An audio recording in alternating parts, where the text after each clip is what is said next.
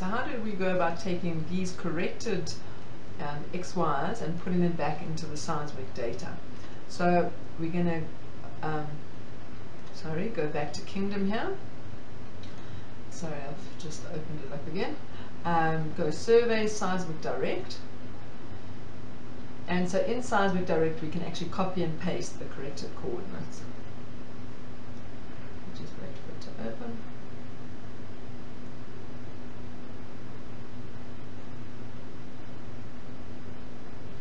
I possibly need a new computer.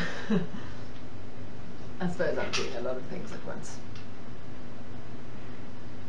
Okay, so here's back in Seismic Direct. We keep the folders we had. We click on Explore.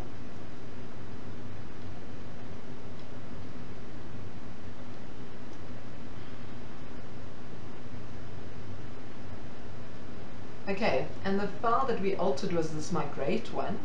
So I'm going to go into this migrate folder, click on the actual SEGY file, and then click here on export.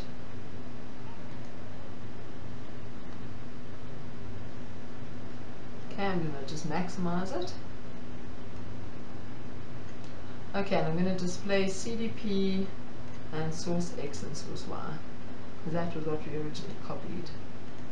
Receive, we said receive X and receive Y was also the same.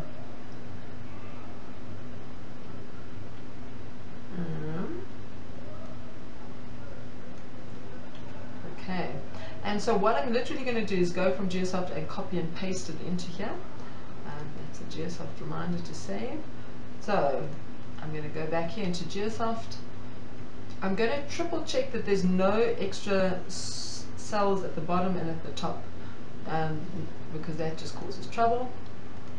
Okay, I'm going to highlight and go copy, and I'm going to go back to Seismic Direct, and I'm going here and I'm going to paste it.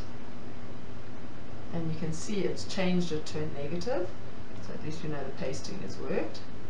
And I'm going to go here as well and copy, and I'm going to paste it. Okay. Now I'll tell you something else once it's done, but let's just export it. Okay, export. It should give us an option to rename it so that we don't write over the data. Okay. So I'm going to take that one and I'm going to add to the end here fixed coordinates, and SE is my initials, and I'm going to save it. Okay, so now what I want to go do is load it into Kingdm Suite and compare it with this new data. But please note that I've now added a negative, so wherever I plot this in Kingdom is not going to plot where the original line plotted. So I'm actually going to go into Geosoft here, and let's just see, I want to go back to the original coordinates I had before I started changing them. So these were the coordinates, you can see it's not the fixed database. These were the coordinates I had just at the beginning. I copied them and then I converted them to be negative. So I want to copy these and create another SEGY that I can compare with my fixed SEGY. So I'm going to make sure I'm at the top, click here, paste, and click here, and copy, and paste. So we haven't really seen a difference because a lot of the gaps were further down. I'm going to click on export, and I'm not going to add the word fixed because these aren't fixed. I'm just going to click on this original one and say neg coordinates. So I know that these are the coordinates with the negatives in them.